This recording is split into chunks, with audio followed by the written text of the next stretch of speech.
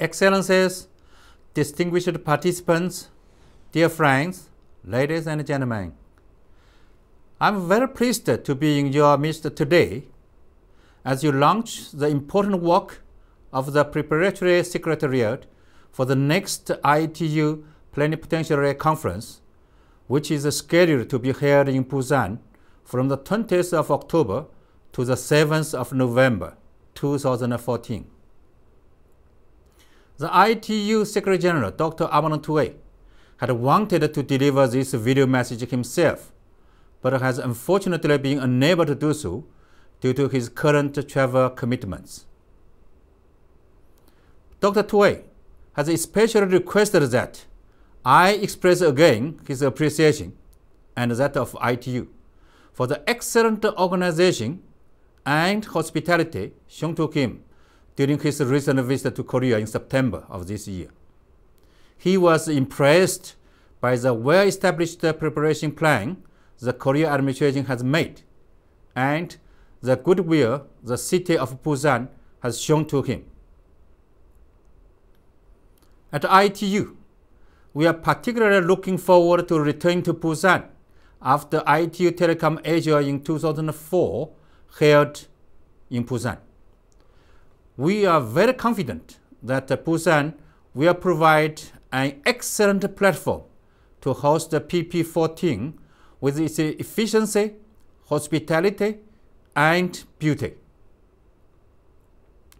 Returning recently from the ITU Telecom World here in Dubai, we had the opportunity to visit the Korea Pavilion, where everyone was so impressed not only by the dancing robot, but by the excellent PP-14 welcome stand that was already providing invaluable information about the PP-14 and our host city of Busan.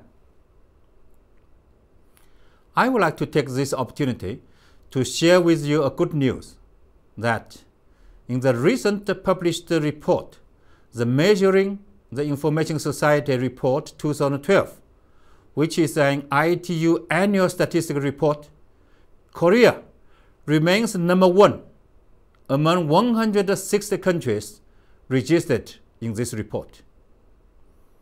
We sincerely congratulate Korea for its marvelous achievements in ICT development. Ladies and gentlemen, the Plenipotentiary Conference is the top policy-making body of the ITU. Held every 4 years, the conference, among other tasks, will set the union's general policies, adopt a 4-year strategic and financial plan, and elect the senior management team of the organization, the member of council, the members of the Radio Regulations Board.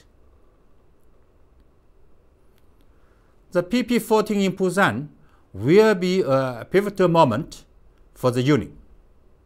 With the launching of the Preparatory Secretariat today by the Korea administration, we can be confident that we have started our journey to PP-14 in a timely and efficient manner.